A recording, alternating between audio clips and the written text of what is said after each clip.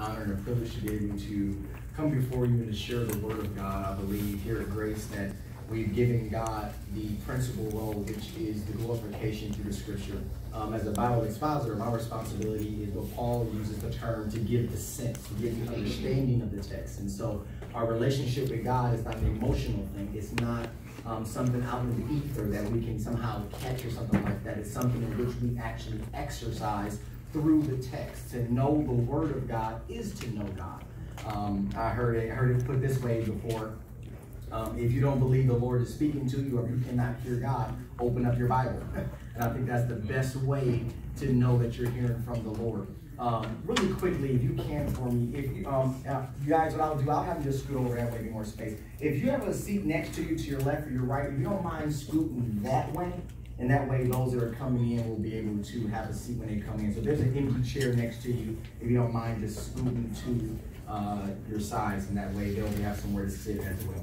And so pretty much if we want to hear the word of God, hear the voice of God, the best place to be is in the word. And so that's where we're going to go. So let's pray and we will dive in. Father, I thank you for our time together this morning. I pray, Lord God, that you'll open up our eyes, our spiritual understanding. We may see amazing things in your law. Help us, Lord God, not to get involved with emotionalism or sensationalism, but help us to fall in love with the truth claims of Jesus Christ. Let the word of God be the foundation, the principal things, the choice thing in which we live our lives by. Let the word be our final authority in every aspect of our lives. I pray, Lord God, that we will not only be hearers of the word, but doers of the word as well, not deceiving ourselves. Help us to hear the word, receive it with gladness, hold on to the word and plant it into our hearts. And as Joshua proclaimed, let us meditate, roll over, and chew the word of God, that we may observe to do all that we see written therein. And then we will have good success, and you'll make our way prosperous for your glory. And we give you all the praise in Jesus' name. Amen and amen. All right, so if you've been with us, we're in the book of Romans chapter 1, and we're going to pick up where we left off last week. Romans chapter 1. And on the screen, it'll be in our King James, it'll be in King James Version on the screen. And if you have a Bible, please bring one when you come, because that's all we're going to talk about, amen? But it's always great to look in your Bible and see it for yourself. You never want to take the word of a preacher or a teacher. You want to see it for yourself. Know what the word of God says for yourself. And then take notes if you're able. That way when you leave here, you'll be able to go back through it during the week and meditate upon that, chew on it, and roll over in your mind to apply that to your life. So Romans chapter 1, and let's start with verse 22, and then we'll just read through verse 23, and we'll kind of knock out 23 today, and prayerfully we'll knock out 24 as well. And so Romans chapter 1, verse 22 says, professing themselves to be wise, they became fools. Remember, we're talking about Paul speaking to the Gentiles of that time, and they were literally walking away from God as far as their belief systems. And Paul was coming to bring that correction. He was coming to bring that structure of doctrinally to make sure they understood that the natural revelation they received from God, that they will be drawn closer to God versus to their own flesh club, versus to idols and things of that day, whether it was the scholars of their day, whether it was the philosophers of their day. Paul wanted them to know that there was only truth in the revelation of Jesus Christ. And in this time, it was natural revelation. But he was saying that they had took the truth of God and they put a lid on it through vertical ungodliness and horizontal unrighteousness. So he was saying the reason you cannot give honor and gratitude to the Lord is because your upward sin toward God and your horizontal sin toward others has put a lid on your ability to show honor and reverence to God. I don't know about you, but in my own life, whenever I wasn't living right, it was because I was putting a lid on the honor I should give God, and I was putting that lid on through vertical ungodliness and horizontal unrighteousness. That's why when we sin, it's called sin consciousness, because there's a consciousness of missing the mark toward God. And when a person is living in sin, they normally run from him versus to him because of the knowledge they have of their sinfulness toward him. Does that make sense? That's why when we sin, many times you go hide into a dark corner, because the consciousness or the awareness of missing the mark. If you're married, you'll find that if you miss the mark, many times you don't want to get all huffy and puffy. Many times you become real humble when you miss the mark. Right? Because that consciousness, that awareness that, oh wait, I missed the mark. And then those that do get puffed up is because pride tells you, although I missed the mark, I'm going to live as though I never have. That's what Paul's telling them. You guys have been puffed up now. You're now professing yourselves to be wise. Remember we talked about last week that when mankind had the chance to name themselves, they called themselves Homo sapiens. The wise one. Remember, that's what it means. And then those of the Homo sapiens that were the more highly intellect, we were calling those the philosophers. Though that word means to be in love with man's wisdom. So in essence, Paul told them, you guys are professing to be in love with your own wisdom versus the wisdom of God. And as a result of that, God's judgment is pending against you. With me so far? Yes. So looking at verse 23, and they'll pull it up for you. Romans chapter 1, verse 23. And it says, and change, remember that word change in the Greek does not mean they actually change God. It means they exchange God. Are you with me? So you can't change the immutable. You can't change the one that is unchangeable. So what happened was they exchanged the glory of God, of the uncorruptible God, into the image or the likeness made like unto corruptible man, and to birds and four-footed beasts and to creeping things. Now, that just seems really, really like general, just random. But this verse has so much impact all the way from the etymology of man, talking about way from the time of the beginnings of Genesis, all the way fast forward to the New Covenant in Romans. And so many times if you're just reading your Bible, you will read through Romans 1, get to this verse, just bowl through it, go to verse 24 and keep on rolling, not realizing there's literally an entire history in this one verse. So if you've been asleep, just wake up. But we're going to unpack this verse.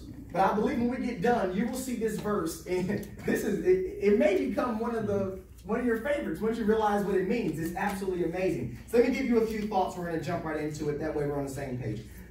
We talked about this idea of idolatry. That is to put something above God. Remember that? That's the whole context that Paul is talking about. But let me tell you, as it relates to practically speaking for our lives, if our daily life, per se, is a lie if these three things are not true. Number one, if we're not living our life according to God's will, our life is a lie.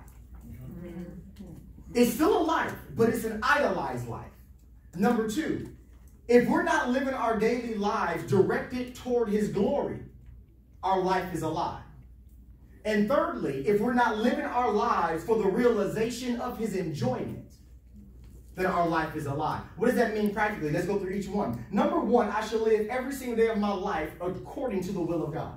I shall wake up saying, God, I want to perfect and live out your will today at the highest level possible, making it applicable, whether it's my children, marriage, singleness, whether it is me being a widow, whether it's in my business, whether it's in my job or vocation. God, I want to live according to your will. That's step number one. Step number two now, I want to direct all of my thoughts and actions toward your glory and for your glory alone. Meaning, everything I say should bring you glory. Everything I do should bring you glory. The only way we can offend horizontally is if we first offend vertically. So the way in which God is most glorified in me is by me being totally and completely satisfied in Him. And I do that by living for the purpose, number one goal of glorifying God. So God, should I go here? I don't have to ask. Going there, does it bring Him glory? God, should I say this? I don't have to ask. If I say that, does it bring Him glory? God, should I do this? I don't have to ask. If I do it, does it naturally glorify Him? If the answer is no, watch. Go back to number one. It's not according to His will. All right. You with me so far? How do I know His will? It will, whatever you do or say will always glorify Him. Thirdly, this is the part we usually miss. Number three is the realization of His enjoyment in us. Everything I do according to His will that brings Him glory, God enjoys watching me do it.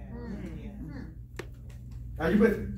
So now I'm not living for my enjoyment. I'm not living for my spouse's enjoyment. I'm living for an audience of one, that God may look at me and God be well pleased and say, I enjoy watching Kenyon glorify me every day. I enjoy watching him live according to my purpose. I find excitement in him obeying my word. Why? I'm living according to his purpose. God gets no enjoyment if we're not living according to his will. He gets no enjoyment if we're not living directed toward his glory. God is not pleased if our aim is not for his fulfillment versus our own. So what is he saying? That Paul said in verse 23 that they changed or they exchanged. The Greek actually means that they acted without good sense.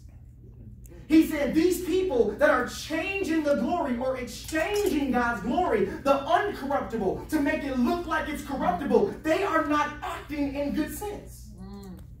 He said they're acting foolishly. Now, really quickly, we're going to move on.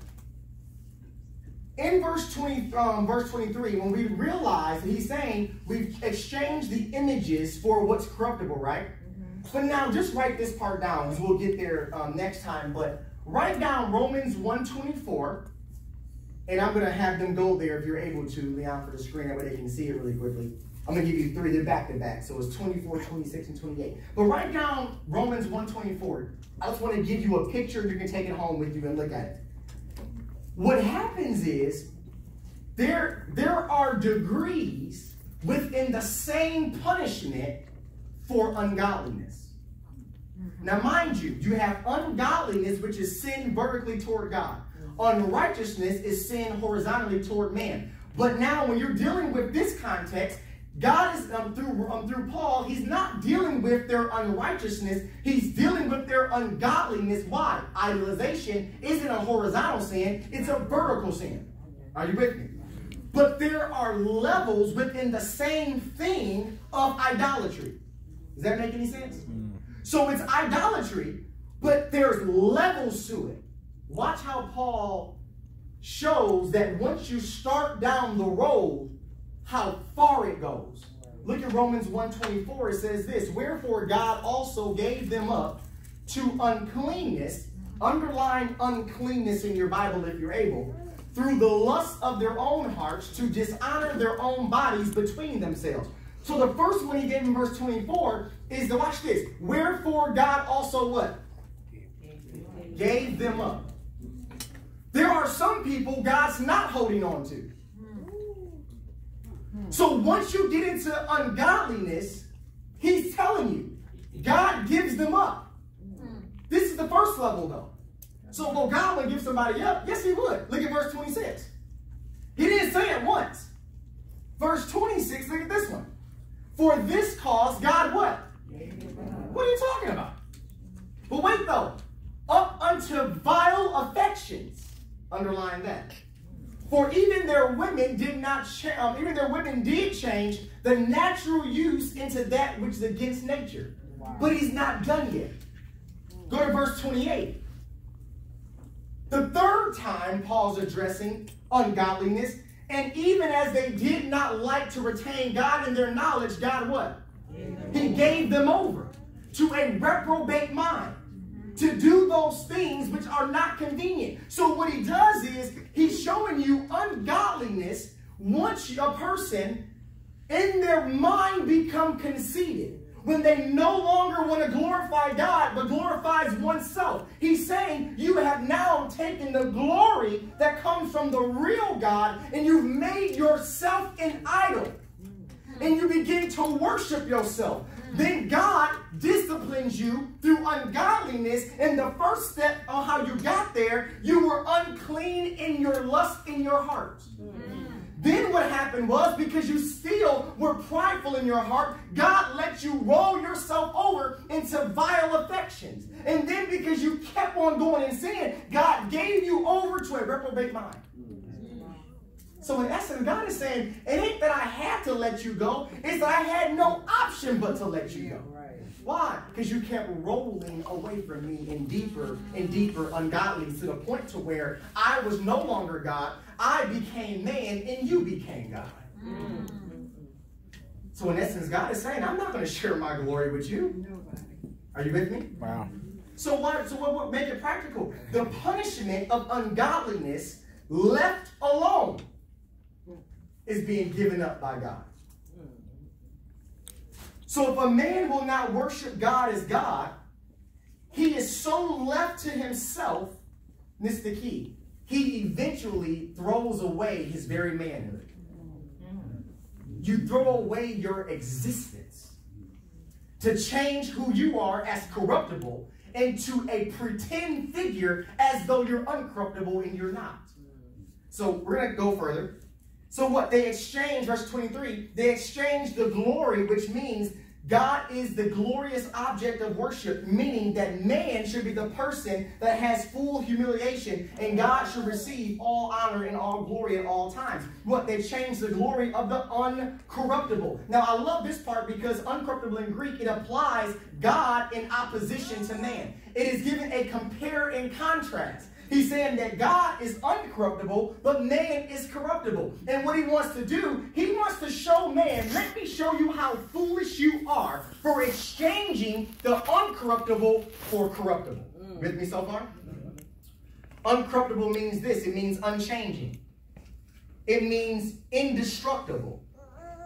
It means immortal. The word conveys the idea that God is eternal in every way, and he's incorruptible, and therefore he should be the proper object of worship. Make it more practical. In man's life, all things change. We come, we go, we live, we die, we grow, we get elderly, but God stays the same. With me so far? Man decays by age. Man decays by infirmities. But then you come to God and you can know with a surety that God undergoes no change at all. He's the same yesterday, today, and what? So what he's doing is, I'm showing you that what you're deciding to worship is changeable in every aspect, and the one you're leaving to worship the corruptible is unchangeable in every aspect. So now, when man goes through hell in life, you can't turn toward the uncorruptible, the unchanging. You must turn to yourself, who is always changing and corruptible. Meaning, don't look to me when you need help. Look to the one in whom you worship.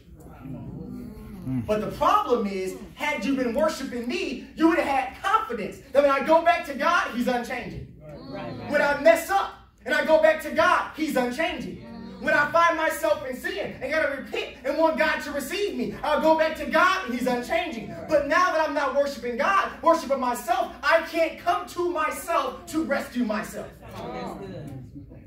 So in essence, God is saying, I'm going to leave you with the recompense of your reward of sinfulness and ungodliness, and that is, I let you go. Not only to serve yourself, but to save yourself. Do you see it yet? In essence, all I did was this. I didn't push you. I just let you roll. Why? Watch this. Because everything in you was already rolling. I just no longer restrained you by my grace. Restrained you by my mercy. Why? Because every time you roll from verse 24 to 26 to 28, once you reprobate, me holding you is now injustice. But releasing you reflects my character, holy justice. What? Giving you what you want. Are you with me? So what does he say? It's going to get deeper in a second. I'm just trying to lay it for you. We've changed the uncorruptible God into an image. The word image in the Greek means a representation. It means the likeness of a thing. He's saying you can't change God, but you can change the imagery of who God is. You with me so far? So the word idols, it implies representations of heavenly objects. So man is exchanging God for the image, likeness, or the representation to substitute God for what was never the original, man. So what am I doing? I want to take the corruptible, take the uncorruptible, man and God, and switch the roles. Then I say, I am God, and he's made in my likeness. It's a lot on that.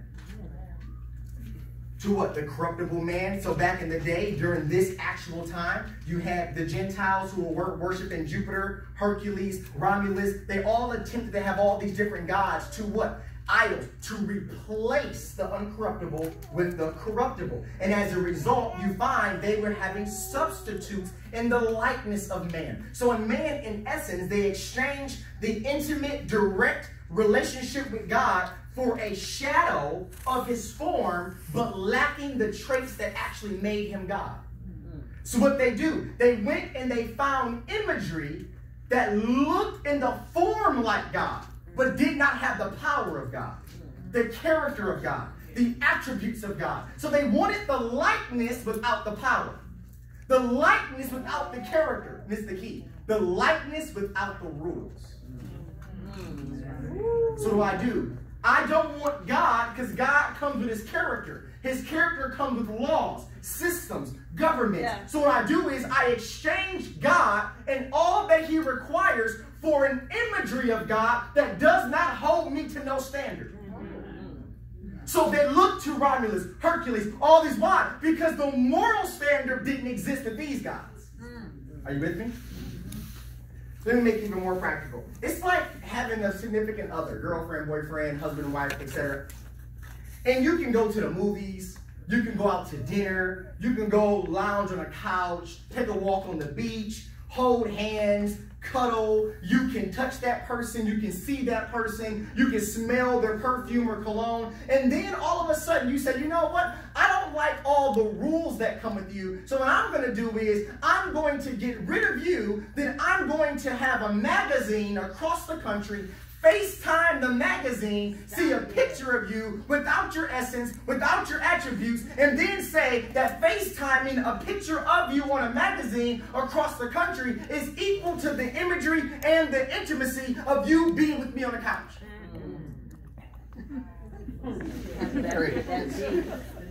Right?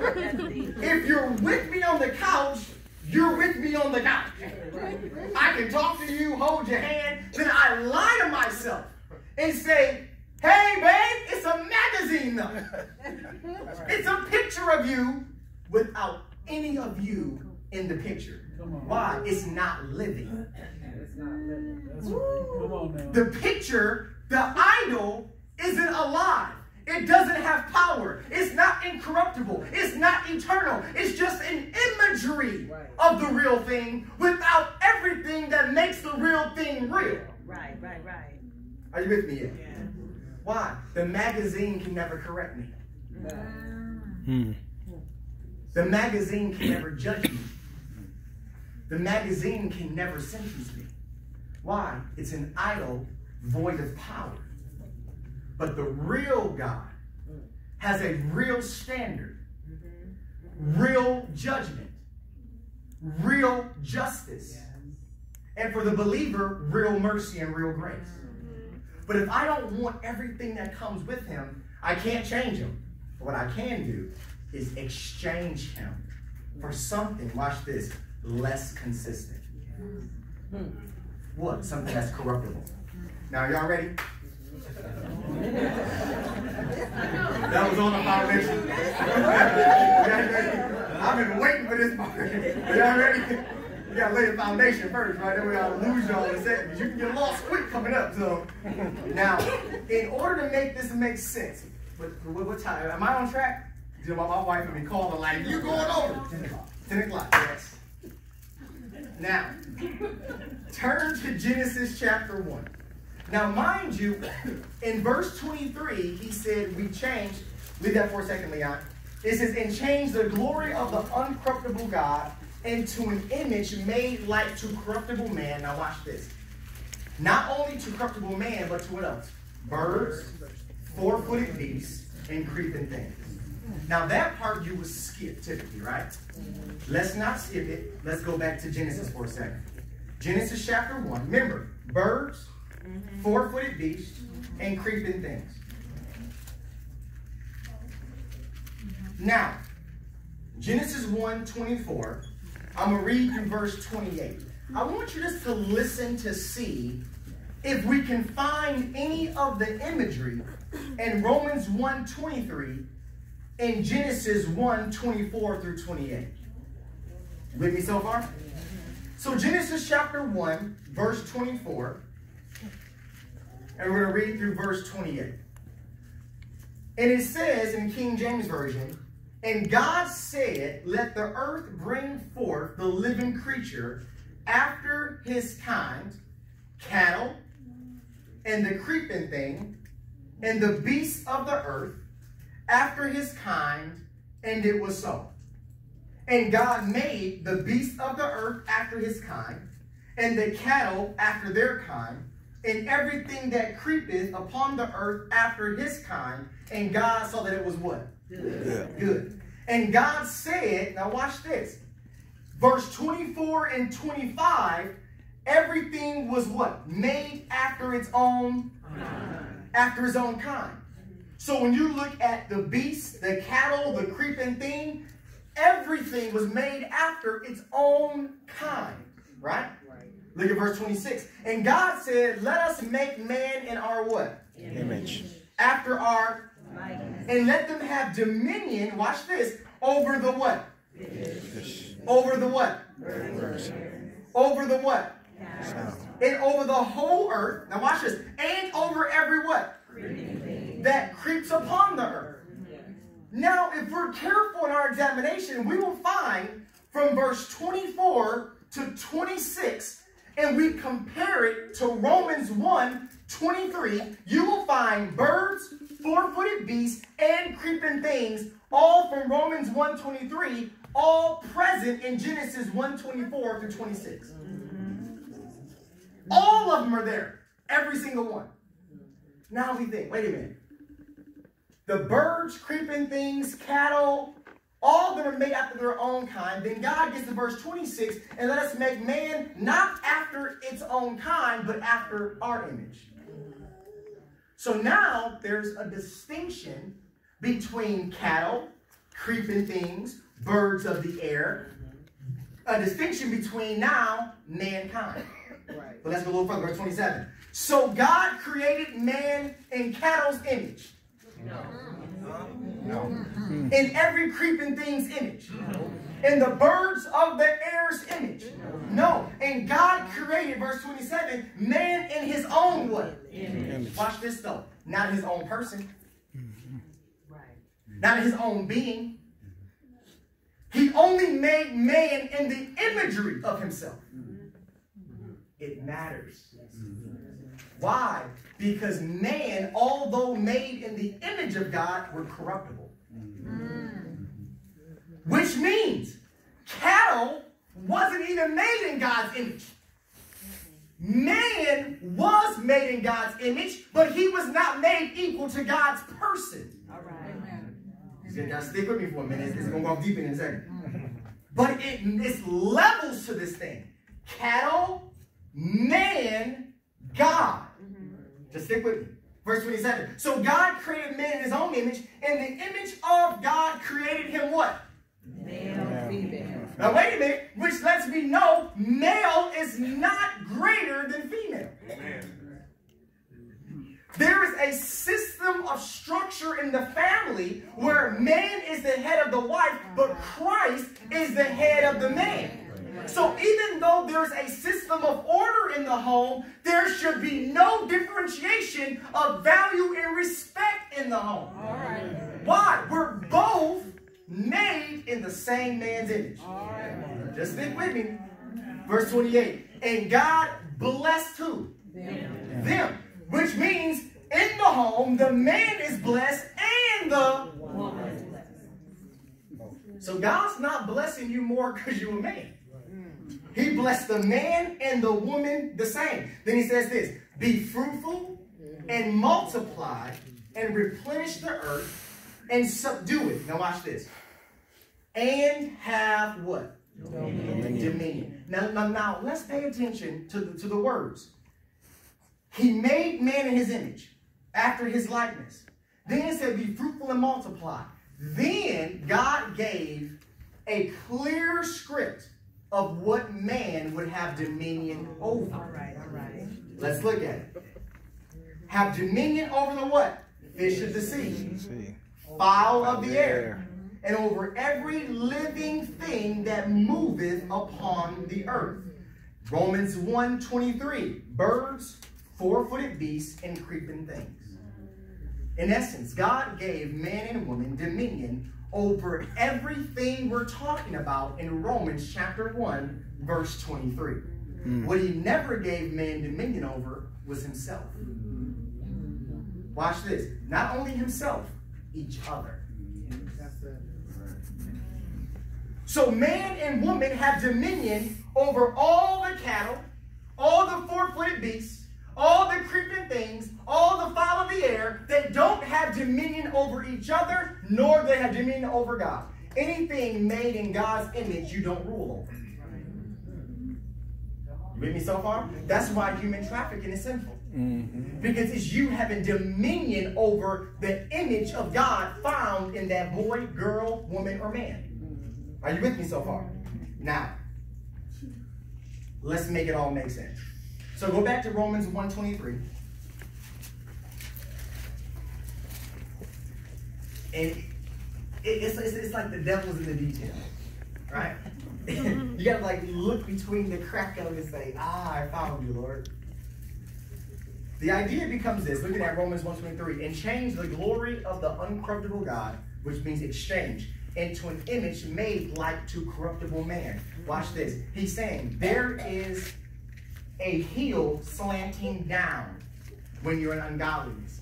The way you know, remember we talked about the vile affections and we talked about the reprobate, all that kind of stuff, how it just rolls. He's saying this is how you'll know you're in ungodliness and you're getting yourself in trouble. It's not that you find yourself worshiping animals. Before that, you'll find yourself worshiping self. He mentions the order on how you become reprobate. In the verse, he shows you, like to corruptible man. He says, first thing you're going to do, you'll start trying to dominate man. And you never should. But what happened is, you'll worship things on this level you should not worship, man-wise. Then you'll get so off the cliff, you'll begin worshiping imagery not even made, watch this, in God's likeness. That's why you'll worship money.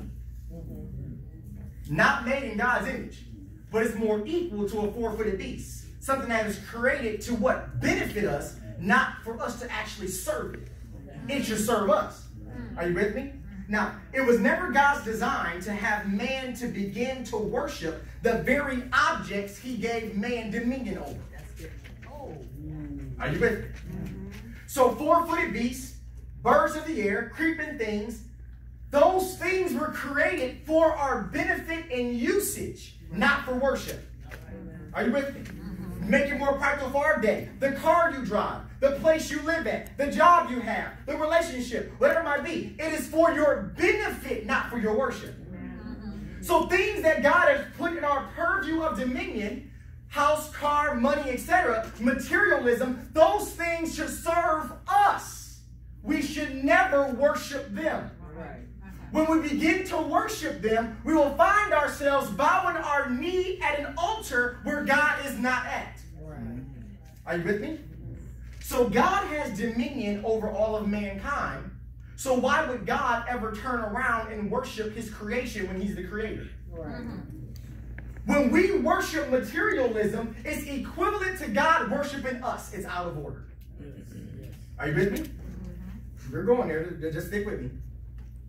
What sin does, ungodliness in this text, it drives man away from the true object of worship and causes man to begin to bow its knee to the very things that man should rule over. And so in Paul's day, the great principle of pagan idolatry, which is to worship things outside of God, is that they begin to adore every object that they thought was important that brought them benefits. So whatever made them feel good, whatever benefited my life, whatever added to me, they begin to worship that thing versus worship God. So Paul is saying, you guys are looking at these animals because they are tilling your ground and bringing you crops and benefiting your life. And versus giving God the glory for creating the beast, you have turned your back on God and worshiped the beast and gave the beast the glory that only God deserves. In essence, you're beginning to worship the job and worship the business and worship the money versus worshiping the God that gave you the power to obtain wealth. We're exchanging the glory that only belongs to him and for the uncorruptible and giving the glory to the corruptible. And God says, I won't stand for it. Now watch this. And I got to stop here and we're going to pick up next time. So why is that important? Because this is what happened in the garden. Are you guys ready for this? This is so good. Remember, the pagan idolatry is you begin to worship the creation. But look what happened. Think back in your mind for a moment. Genesis chapter 3. The stage is set. Adam and Eve in the garden. The serpent comes and begins to beguile Eve, trick her, and says, did the Lord say, right? The whole entire conversation. That you can't eat of all the trees in the garden. Think of how crazy that was. He actually told her the opposite of what God said. Did God say that you can't eat of all the trees? She should have said, no, it's the opposite. He said, I can eat of all of them except one. But what happens is he moves in. And this is what he does. He wins a victory over man in Eden by falsely representing God in the image of man. He falsely gets man to believe that God is holding something back from you that you have the power and the right to have. He's lying. God knows in the day you eat, you will be as him. Genesis 1:26. Let us make man in our image, after our likeness, and let them have dominion. Satan was offering them the imagery that they could live in, that they already were, but caused them to believe they were not. I'm offering you a car you already own. And I get you to turn your back on God to get what you already are. But God knows when you eat, you will be just like him. When the reality was, I'm already like him. The problem is, you want me to pretend that I am him. How? By restructuring the rules of the garden. How do I do that? Do the opposite of what God told me to do. Which is what? Go eat, meaning that now what I do elevates above what God said. You may eat freely of anything in the garden besides that tree. When I go eat of that tree, I elevate myself above the authority of God, and I become an idol. I hope I see it in a second. What happened in heaven? When Lucifer said, I'm going to raise my throne above the throne of God. As lightning, he was struck out of heaven. Lucifer knew, wait a minute. God has an order to things. When I moved God down and moved up, he kicked me down. So if I can get them to move God down and move themselves up, he'll kick them down too. Watch this. He kicked Satan down, kicked Adam and Eve out. But it gets better. Just stick with it really quickly. Give me like 2 or 3 minutes and I promise you it'll all make sense. So what happened was Satan fraudulently advertised the debacle in Eden was a victory not only over Adam and Eve, it was a victory over God himself. Watch this. Go to Genesis chapter 3, verse 15. I'm going to stop here. This is so incredible to me, I could just scream. Look what Satan did, though. This is why he was so cunning. Because he knew he had a revelation about God that man did not. That God was unchanging. That God was eternal. And he knew